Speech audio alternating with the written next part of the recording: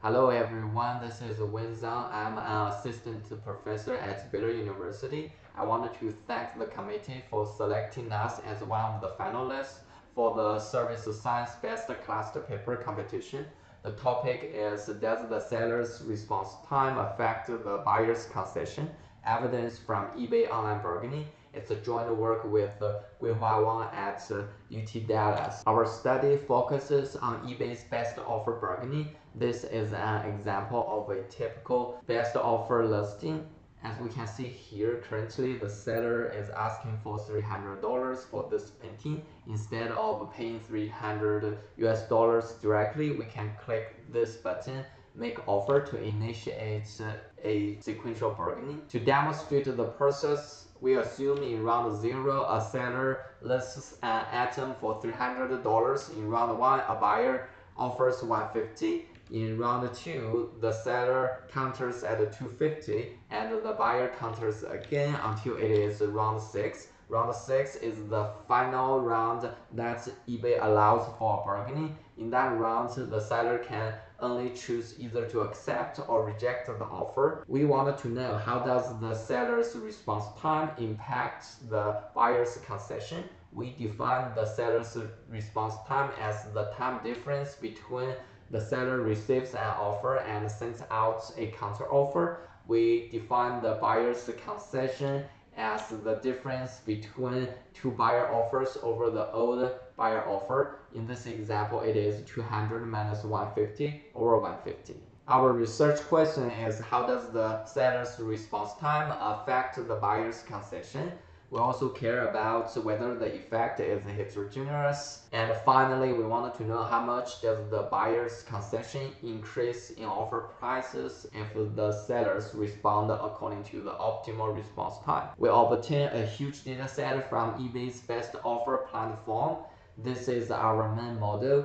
We include both the linear term and the quadratic term of the seller's response time to capture potential nonlinear effect. To address potential endogeneity issues, we use the seller's response time in the previous bargaining with a different seller to construct two IVs. We also control for a large number of bargaining features, buyer features, item features.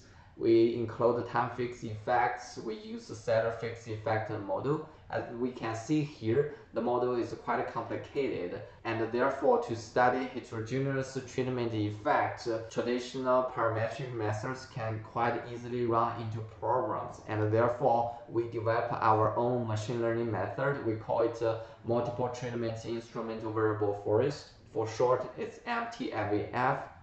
Here I wanted to emphasize that although in our empirical setting there are only 2 treatments, this method can apply to more than 2 treatments. The result from the average treatment effect shows that both the linear term and the quadratic term are significant at 5% significance level. That shows indeed the response time effect is nonlinear. Here we plot out the effects. On the x is the seller's response time, the y is the buyer's concession. As we can see here, as the seller delays is responding, the buyer's concession increases until reaching the tipping point, after which further delay gonna decrease the buyer's concession. And based on that, we are able to compute the best response time, which is 16.8 hours. Using the MTFVF approach, we are able to get the observational level estimations of treatment effects. Here, to demonstrate the observational level, we randomly pick 8 observations. Once we have the observational level estimations of treatment effects, we are able to aggregate for each category, and we can see that the treatment effects indeed are heterogeneous across different atom categories. The treatment effects are also heterogeneous across different atom conditions.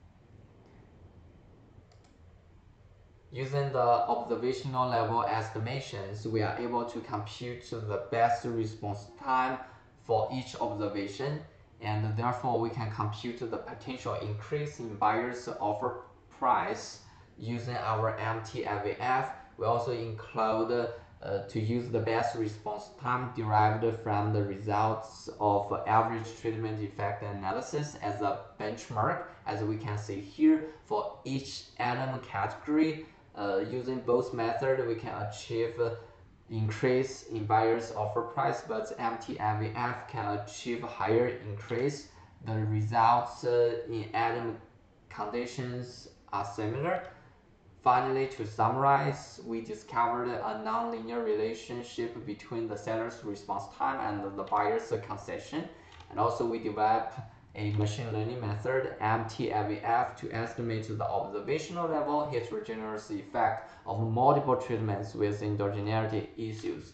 And finally, our result can provide practical guidance on managing response time for online marketplace sellers. Thank you.